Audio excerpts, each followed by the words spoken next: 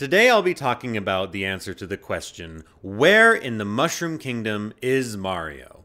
We need to be able to take a 256 by 208 RGB image of someone playing Super Mario Bros.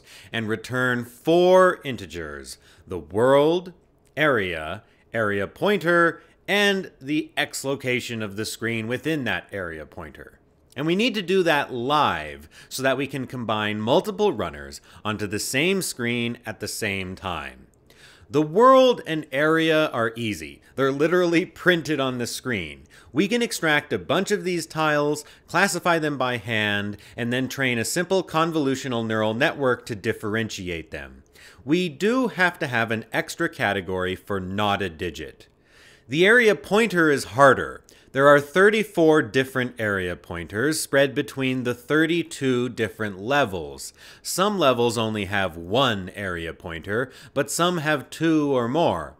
For example, 6-2 has 5 different areas corresponding to 4 unique area pointers. To differentiate these, I'm also using a simple convolutional neural network. One is trained for each level that needs it.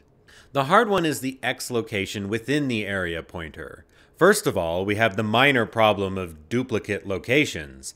These can be even more subtle than this problematic section in 8.4. For example, this screen is familiar not only for being the same as the start in 1.1, but it also shows up twice in 4.1, near the beginning and near the end. The worst offender is 8.4, followed by 4.4 and 8.1. The main area pointers in these levels contain many identical-looking locations. We will deal with this later. This part of the code processes frames independently and in parallel, primarily on the GPU, but later we will look at the results in sequence and correct these sorts of things. Back to 1.1 though, once we know we are in area pointer 2.5, the overworld section, the screen could be scrolled to one of 3,201 different possible locations. That's too many to deal with without a little care. My key idea for handling this large output space is to first determine the screen's X location mod 16. Think of it as where we are scrolled to within the underlying 16 by 16 world grid. Okay, so here we are in the software again. So on the left-hand side, you'll see the video coming out of the NES fed into the machine learning pipeline, which will put these annotations on it. And on the right-hand side, you'll see the actual reconstruction of what is on screen from just that very slight bit of information. So here we know that we're in the start screen, for example. I know that we start the game, we're in a title screen. We know that we're in 1.1, and we know where we are in 1.1. So if I jump, just to show that, yes, it is live, it's doing this live, and look, it can see where I'm at, it'll follow along. So the only thing that's really missing here is